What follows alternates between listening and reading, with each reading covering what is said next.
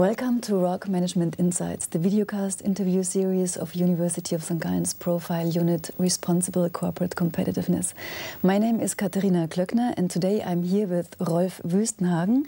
He's professor and director of the Institute of Economy and Environment at the University of St. Gallen, where he also holds the chair for management of renewable energies. He conducts research in the field of renewable energies, and today he will talk about strategic choices in energy investment and the question what we can learn from a behavioral finance perspective. Rolf, thank you so much for being here today. Pleasure. In your research, you address the challenges related to strategic choices in energy investment. And by explaining these challenges, you use terms like status quo bias and path dependence. So could you please explain to us what you mean with these expressions? And where do you see or where can you observe the central challenge in it? The energy sector is currently undergoing a fundamental transition. We now have an energy supply that is based on 20% renewable energy and 80% non-renewable energy. And many observers now feel that this needs to change and that perhaps by the middle of the century we need to have the opposite relationship, like an 80% renewable, 20% non-renewable energy supply. So there's a big change going on, there's a lot of uncertainty. And economists have figured out that when people make decisions under uncertainty, they don't quite follow the economics textbook models of full rationality, but instead they do what Hermann Simon in the 1950s has coined as bounded rationality. So they act under bounded rationality, time constraints, incomplete information, and when they do so, one of the consequences is they have certain biases, and one of those biases is called status quo bias. So when people take decisions under uncertainty, they're more likely to stick to the status quo than to go for a new path or to adopt innovation, for example. And on a collective level, the number of these status quo biases in individual decisions lead to what's called path dependence in innovation literature. So there are certain paths, innovation paths or technology trajectories, which are not that easy to deviate from. Okay, so what would you say is the central insight of your research and why is it important? One of the areas where we first observed that phenomena of status quo bias and path dependence was venture capital investment in energy and other areas. And we started out with a research project a couple of years ago where we looked at where do venture capitalists actually invest their capital. And if you looked at the distribution, like you see here on the graph, a few years ago, it was heavily skewed towards a very small number of industries. 2/3 of all venture capital investment went into just biotech, telecom, or information technology. And if you were looking for energy technologies, they were very far down the list. In the single-digit % range. So the question was actually why is that? Can that be explained by traditional terms of risk-return, for example? So we went out and surveyed venture capitalists, asking them for what might be the reason for these big changes in the allocation of venture capital. And in those interviews, we could find, yes, that there are certain risks that are maybe higher in energy.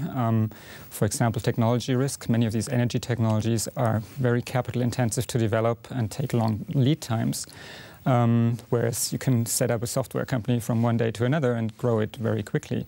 Also in terms of regulatory risk, there are certain risks in energy.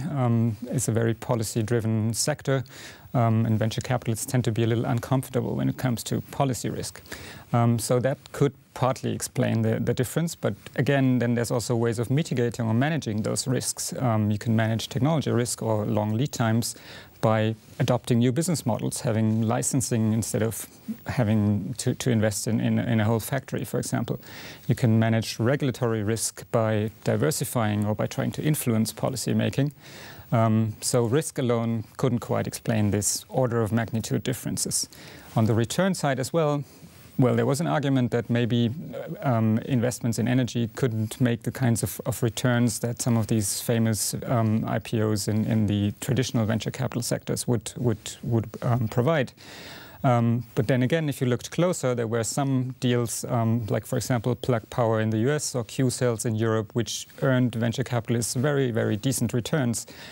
So there were also success stories out there. So risk return alone couldn't quite explain those order of magnitude differences, and there needed to be something else behind those big number differences. And that something else turned out to be very well explained by path dependence. For example, one of the it takes a lot of time to sort of build up the competence to invest in a certain sector as a venture capitalist, because it is a sector, it is an area of high uncertainty. It's hard to tell which firms will actually succeed in the market, and it takes time to build up that competence. It also takes effort and money. One of the venture capitalists that we talked to said it takes $10 million to educate a venture capitalist, and a venture capitalist learns by making a couple of bad investments in a new industry, and then after that he knows how that industry works and will continue to invest successfully. But if it takes $10 million to educate a venture capitalist, you don't easily move into new sectors. Hence there is this phenomenon of path dependence, and people have a bias towards sticking to the status quo, sticking to where they always invested, which was IT, biotech and telecom. Okay. And what implication does it have? That means, what would you recommend practitioners willing to apply this basic idea? Yeah. Well, I mean, first of all, on a sort of macro society level, if you think of this transition from 2080 to 8020, this big investment in renewable energy that's probably going to occur, then there is an issue if investors have a hard time moving away from the existing path and tend to stick to the status quo.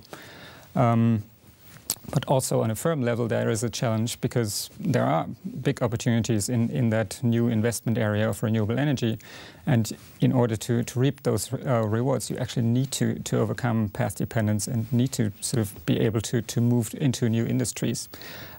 It's not just an issue with venture capitalists, it's also an issue of corporate investment in energy, for example. Now, when you look at, for example, wind energy as an area that has seen particularly high growth rates in the past couple of years, and you look into the entry timing of some of the incumbent firms, you see huge differences in when those big firms entered this emerging wind energy industry. For example, GE was one of the first in 2002 who actually entered the wind turbine industry.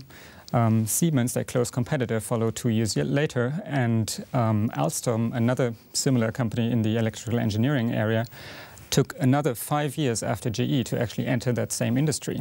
Now, in those 5 years, the wind energy industry continued to grow by 30% a year.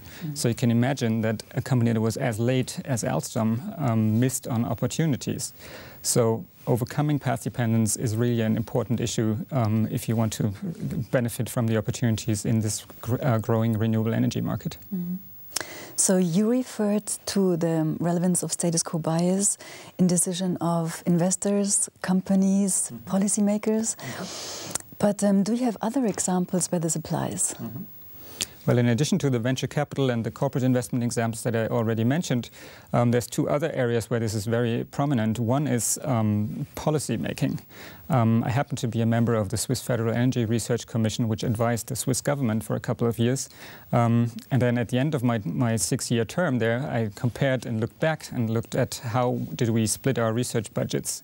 And if you compare, for example, the amount of money that was spent on research and development in nuclear energy, one of the incumbent forms of energy, versus wind energy, one of the fast-growing sources, you could see that there was an order of magnitude difference between those two. We invested over those 6 years an amount of about 240 million Swiss francs in nuclear energy research, and about 1% of that, about 2 million, on wind energy research. And I was wondering, well, I mean, why is that? Isn't there a similarly big opportunity, market opportunity in wind energy? Is it a matter of risk return, as traditional economics would suggest? Or is it a matter of path dependence? Is it maybe a function of the budget as it was 6 years ago, and then there's some changes on the margins, but the distribution remains largely unchanged? So this graph here shows a similar development in for Germany, and you see that status quo bias in energy research and development investments is very much present there as well. And then finally, another area where this applies is consumer decision making.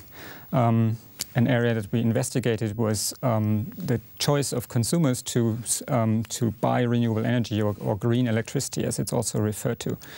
And if you look at surveys, you will find that some 80% of the population often say renewable energy is their preferred energy source.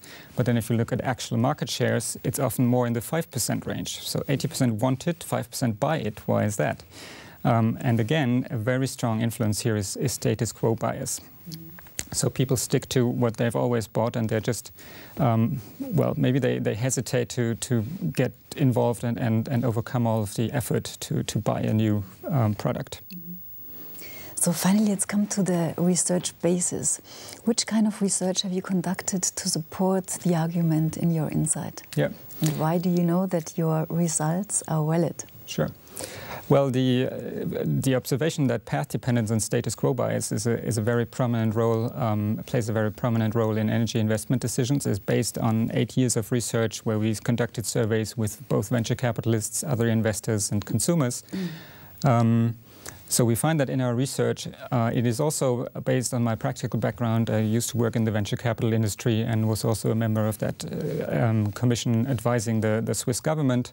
And also we find it very much present in executive education. When we talk to people in our executive education program on renewable energy management, this is really an eye-opener for them. So they actually have examples of status quo bias in their own firms, in their daily lives. And they also realize that overcoming path dependence is really a key issue if their firms and they themselves want to participate in this high-growth renewable energy market going forward. Mm-hmm. Okay, so thank you very much for your insight, and thank you very much for joining us today to talk about your insight. This was University of St. Gallen's Professor Rolf Wüstenhagen with his insight on the role of status quo bias in energy investment or in strategic choices in energy investment. For more information, please visit our website rocc.unisg.ch.